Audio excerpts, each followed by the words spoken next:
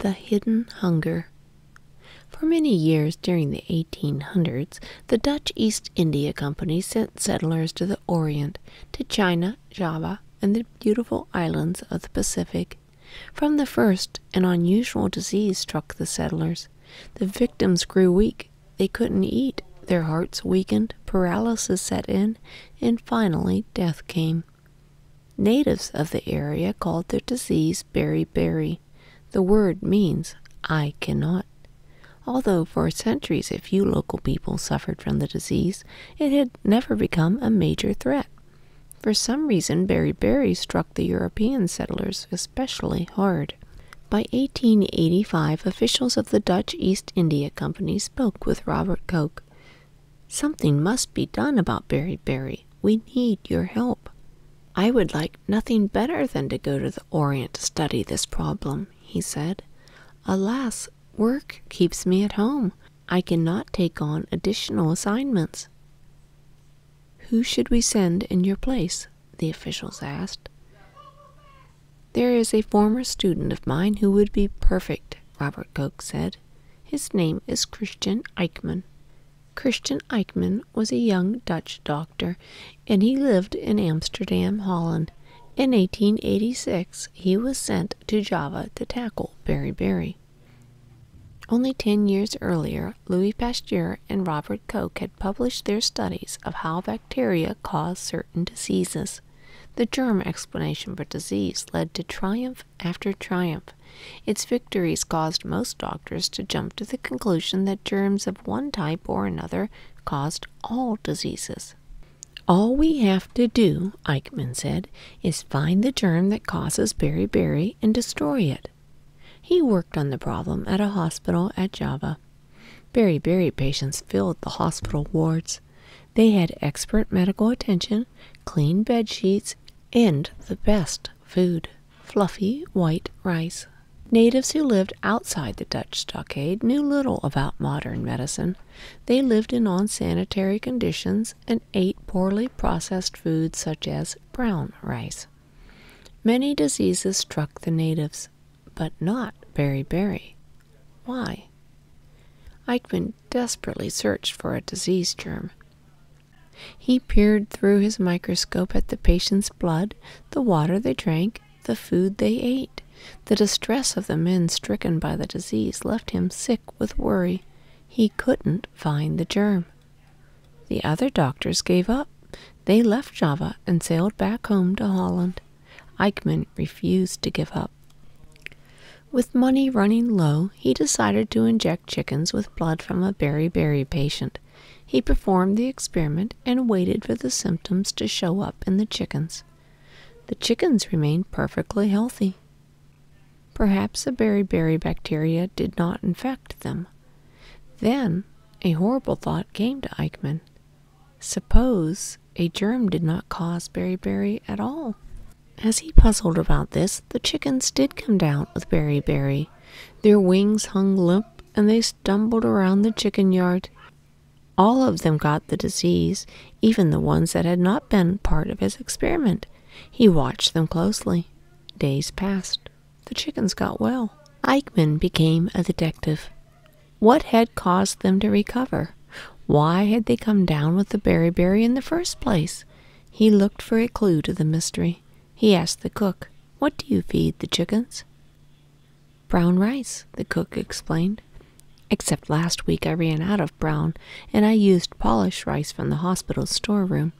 The hospital director made me stop. He said the white rice is too expensive for chickens."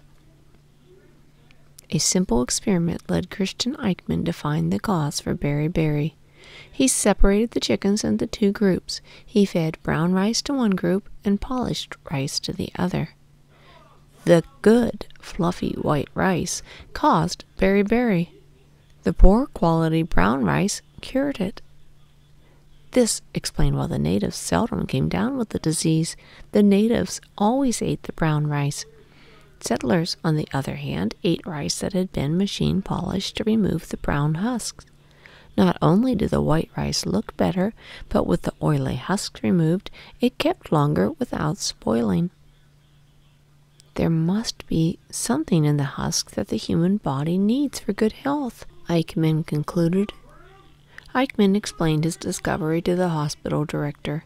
Unfortunately, the majority of doctors still considered beriberi to be a disease caused by germs. The hospital director dismissed Eijkman's discovery as nonsense. "What?" the director cried. "You suspect the rice?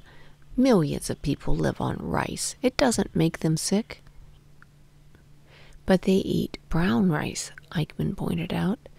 "I suggest you buy brown rice for the patients." The director was furious. "You leave the choice of food to me. I'm afraid you have been wasting your time. Haven't you ever heard of Louis Pasteur?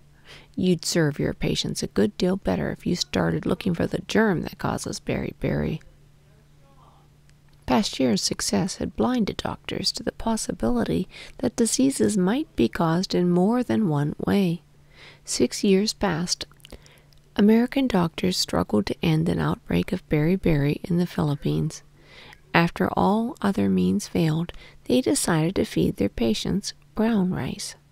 Within 2 months, that action wiped out the disease, except for 4 men who refused to eat the despised brown rice. Eijkman had shown that some diseases could be caused by the lack of certain chemicals that must be in the diet. Sometimes the amount of the chemical needed is so very slight that even a trace amount is enough to keep the body healthy. Doctors eventually learned that the mysterious substance in the husks of rice is a vitamin called thiamine. Eijkman's work no longer went unnoticed. In 1929, he was awarded the highest honor of the scientific world, the Nobel Prize in Medicine.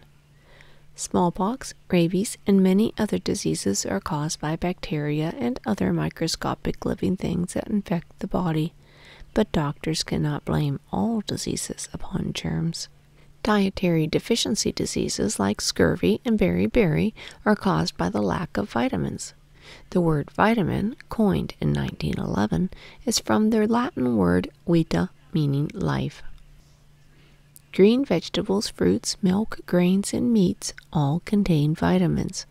They can be destroyed by long storage without refrigeration, by processing the food to keep it from spoiling, and by overcooking. Unlike diseases caused by germs, dietary deficiency diseases are not contagious.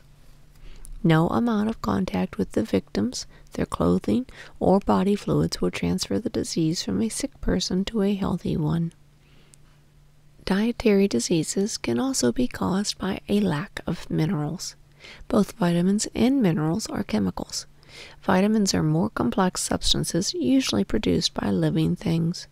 Minerals are simple chemicals like salt, calcium, and iodine.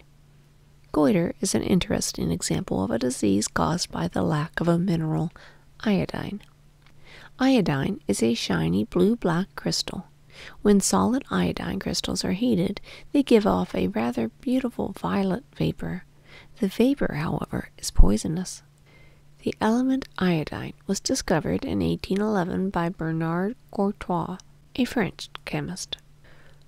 Courtois collected seaweed washed ashore on the beaches of Normandy and Brittany along the French coast. He burned the seaweed to give ash. He washed the seaweed ash in hot sulfuric acid to purify it. On one occasion, he mixed in too much acid. When he heated the mixture, it gave off a beautiful violet vapor. When Courtois cooled the violet vapor, it changed into dark, lustrous iodine crystals. Iodine is a scarce element. It is found in seawater to some extent, but it is much less abundant on land.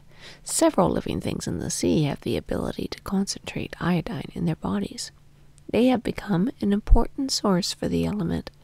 Kelp, a large brown seaweed, is a good source for iodine. Today, iodine has many uses in medicine. Tincture of iodine is prepared from iodine. It is alcohol with iodine dissolved in it. Iodine in this form is painted on cuts to kill germs. Iodine is also needed in the human diet to prevent goiter. This disease causes the thyroid gland at the front base of the neck to grow large. The cure for goiter was discovered by Jean Boussingault, a French agricultural chemist. The French chemist had read reports that certain salt deposits in South America prevented goiter. Upon checking a sample of the salt, he found that it contained iodine. Jean Boussingault suggested that iodine might be a cure for goiter. At first, doctors did not take his suggestion seriously. Eijkman's success over Beriberi made them take a second look. We now know that the thyroid gland produces a chemical to regulate the speed at which the body uses food energy. The thyroid gland is located in the neck. Small amounts of iodine are essential in the diet to ensure proper functioning of the thyroid gland. If the diet contains too little iodine, the thyroid gland may become enlarged. This condition is known as goiter. Doctors believe the body enlarges the thyroid gland to capture whatever iodine is available. The amount of iodine needed to prevent goiter is very slight. The body of a healthy person contains about 1/200th of an ounce of iodine. Almost all of that is found in the thyroid gland. For people who live by the sea, the slight amount of iodine in the water they drink or in the seafood they eat is enough to prevent goiter. For others, iodized table salt containing a small amount of iodide supplies the missing chemical. Iodized salt will reverse simple goiter or prevent its appearance. Iodine in larger amounts is toxic. Good nutrition is no accident. Lack of vitamins and minerals in the diet can often cause serious illness.